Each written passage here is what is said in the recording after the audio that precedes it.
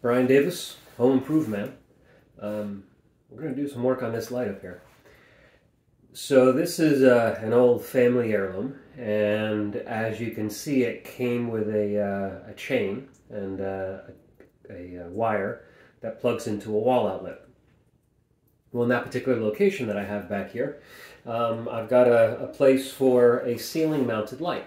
And it's been sitting like this, sort of hanging off of a light bracket, open and exposed, still running down the wire for far too long, longer than I'm willing to admit.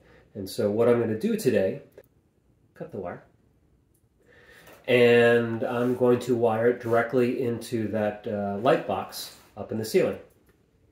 And so there's all sorts of kits that are out there that'll allow this sort of thing to happen, to go from if you have just the shade and the bulb, and if you need a chain, if you need a wire, if you need the bracket up top. In this case, all I need is this to be able to mount it up to there. It's got the ring that the chain that I already have will connect to. It's got the hole underneath that the wire runs up into the ceiling. I have the bracket that'll connect to the ceiling. I may not even need that. I think the bracket that I have up there I'll be able to reuse. So the chain connects to this part. The wire will weave through the chain links, run up through the hole, come out of the ceiling, and then it will connect to the existing wire up there. So one of the most important tools you're going to need for this is what is commonly called a pen tester. And this ensures that we're not working with live wires. And once you know that the wires are not live, then a lot of anxiety that people have around working with electricity just sort of goes away. It can be terrifying, and it should be, because it can be deadly, it can be very uncomfortable, and all sorts of variations in between. So one of the things that we want to test, first of all, is, are we working with live wires? When there is power going through the wire,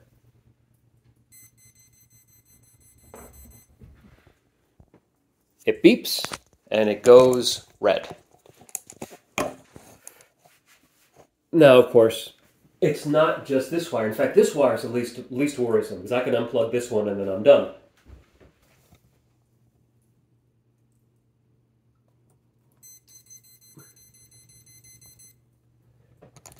Now, I knew that was going to happen because I turned the switch on.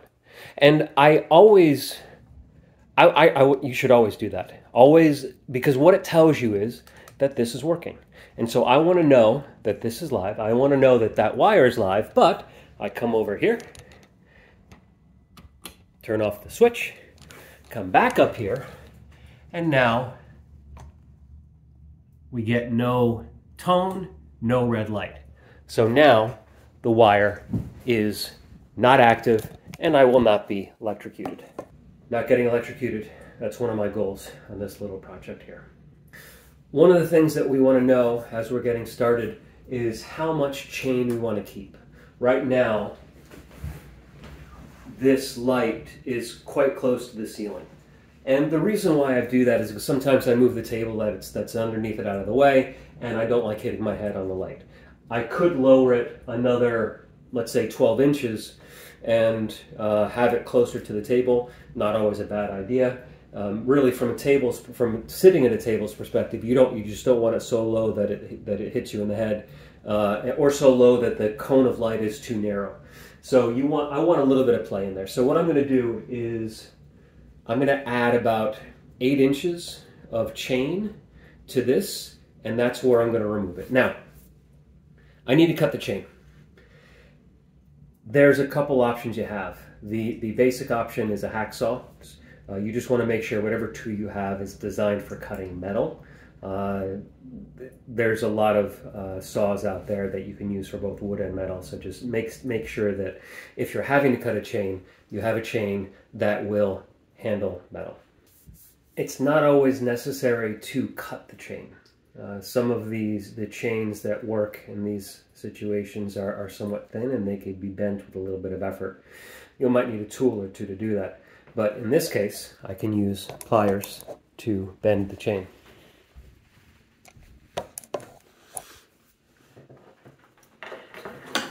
This is the spot at which I want to separate the chain.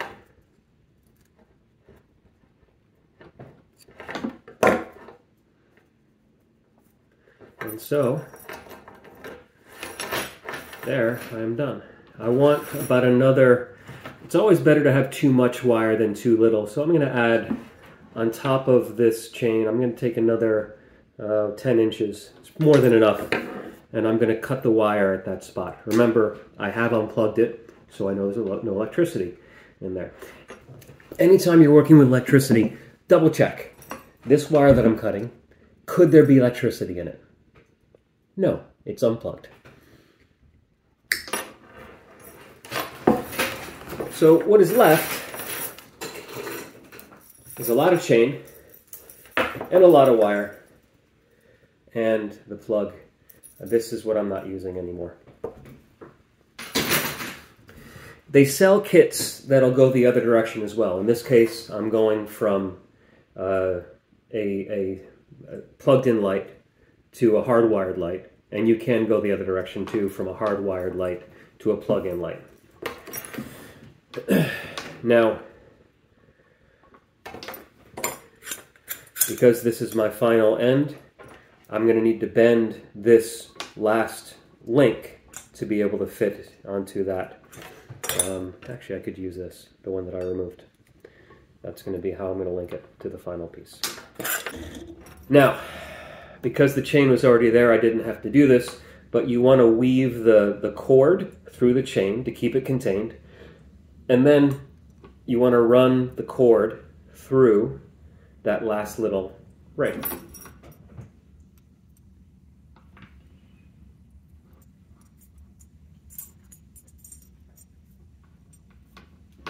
And then, of course, that last link that I bent, I'm now going to put that onto the ring and then bend the link back straight.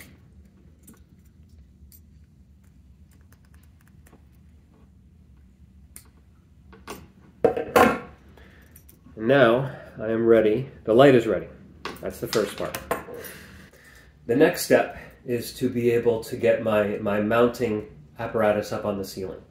And so this is, this piece right here is what, I can't show you, but that little ring that I put on the end of the chain, this is what it screws into. And so I need to be able to get this up on the ceiling. I was wondering if if this piece would be able to screw up into the bracket I have there, and it won't, so that means I'm using this new one.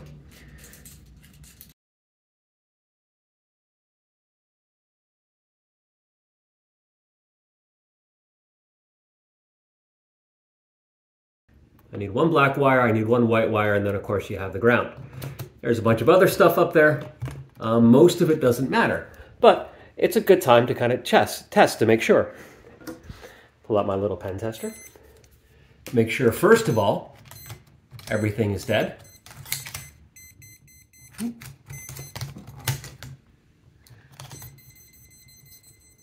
That's good to know. There's something live up there. Now, being an old house, this house was built in 1966, I believe. And I don't really know what all that wiring is. And it really doesn't matter.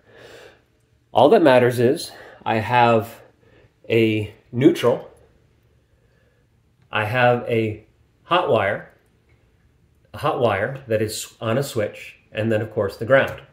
Now, I can test it. I'm going to come over here, turn on my switch. Black wire should give me tone. White wire doesn't. The bare ground wire is going to be there attached to the box. So whatever all that other stuff is up there doesn't matter. There's nothing dangerous that's up there. There's nothing that's going to short things out. And the circuit that I want to tap into is as I would expect it to be. The light that I have is a little heavy, so I want to spend as little time as possible trying to hold it up and trying to navigate, the different things that need to be connected and attached. So I'm going to put this piece up first. I'm going to make sure that the two wires that I'm connected to are available to me, and then this little bracket here has where the ground screws into. So put this in, tie in the ground, and then I'll go and bring the other light into play. Before I begin, I'm going to go test it one more time. Why not?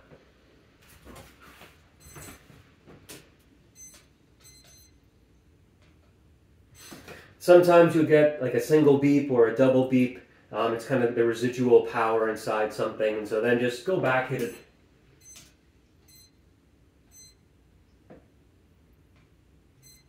Yeah, it's good.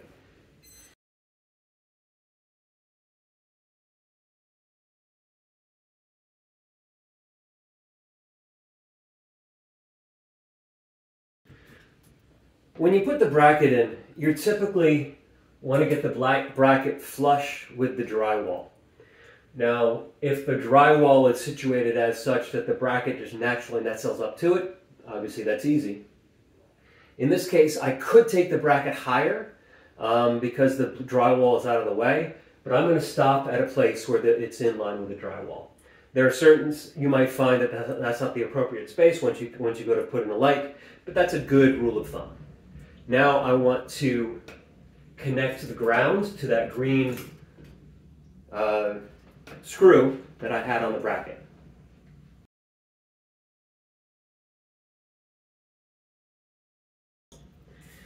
When I go to mount the light, don't forget to put this in line with the wire. Now I'm going to run the wire through the threaded nut in the bracket, pull it out the side so that I can connect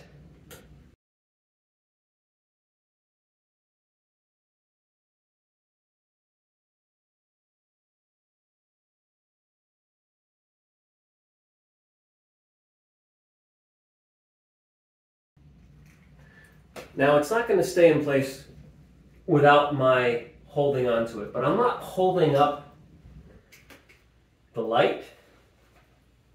I'm holding onto the wire, and the weight of the light is on the bracket itself.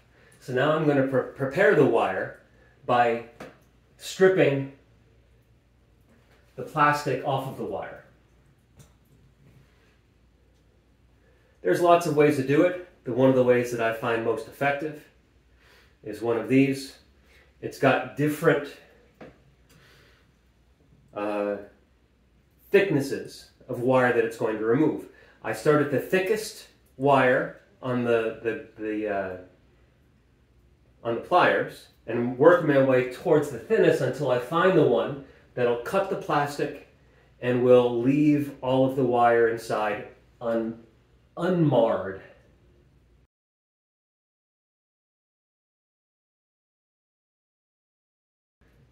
Now it's important that you connect the correct wire of the light to the correct wire of the inside the house. In old incandescent bulbs it didn't matter, but with modern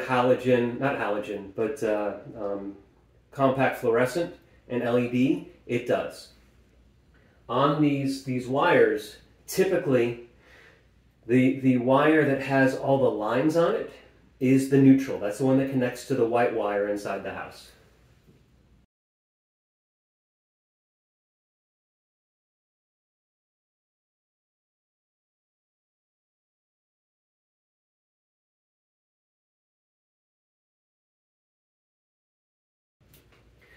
All right, my wires are connected. Push the wire nuts up into the electrical box, making sure that they stay connected. Make sure they don't make any excessive contact with any other wires up there. I can push the loose wire from the light fixture up inside to create so there's not as much slack. And then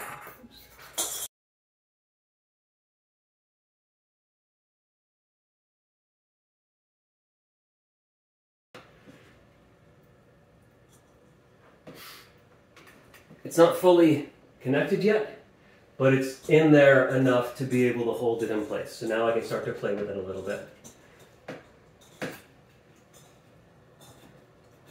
As I tighten up the screw, it's going to pull the flange, the shield up tighter against the ceiling, and then there's a nut that I can tighten up against it.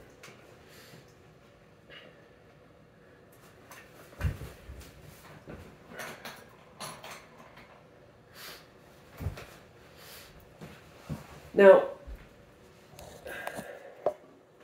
it's a little lower than I would like it, but I can change all that at either end. I can pull it up tighter, and I've got extra chain now so that I can raise it and lower it as I feel fit. We test the light. The light works. It's a lot cleaner without that chain hanging down, and I am pretty happy with that. I hope you found this helpful, and I hope that your next project is successful. Thanks for watching.